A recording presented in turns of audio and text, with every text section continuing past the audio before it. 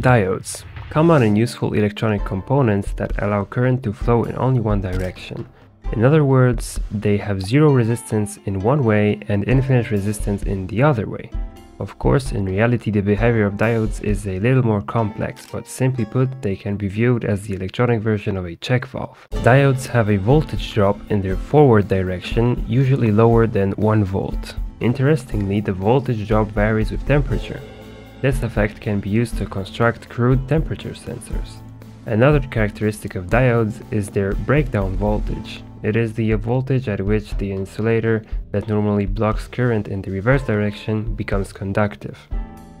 Their behavior is most often used to rectify AC to DC. However, they can also be used in microwaves, optics, sensing, protection circuits, and many more. One famous diode circuit is the full bridge rectifier. The most common variants of diodes are light emitting diodes. They emit light when current flows through them.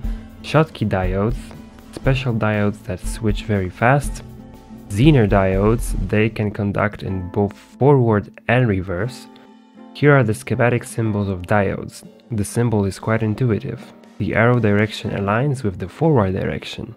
This has been Diodes in 100 seconds. Subscribe and like to see more content from this channel. See you in the next one.